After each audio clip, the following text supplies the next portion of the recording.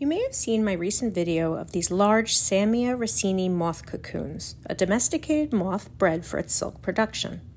Well, today we have the first hatched moth, and it is a female.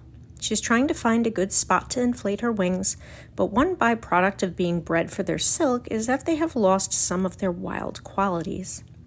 This species is also known as the silk moth, and they seem a bit weaker than wild moths. They move slowly and have a harder time getting around.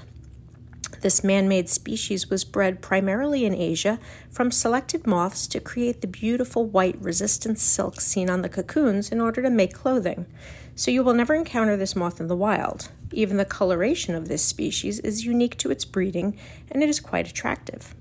Similar to lab mice, the moths have lost much of their coloration on their abdomen, which is now mostly white.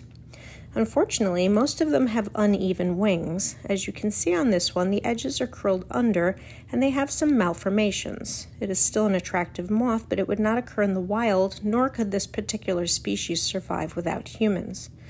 Most of these moths have even lost their ability to fly and have only exceeded at what was important in breeding them: desire to mate, quantity of eggs, and silk quality.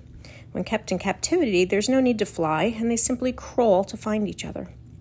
Like all of the giant silk moths, they lack a functional mouth, so they cannot eat and only live a few days for reproduction.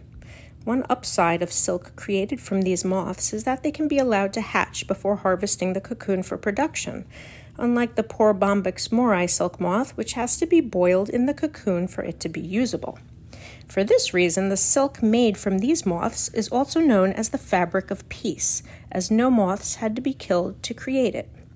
It is also considered a beginner species to breed. They are very easy to work with and are not fussy about their conditions. Even the larva or caterpillar is relatively disease resistant. Well, I have several more coming in the following days, so hopefully maybe we will have one with better formed wings. So stay tuned.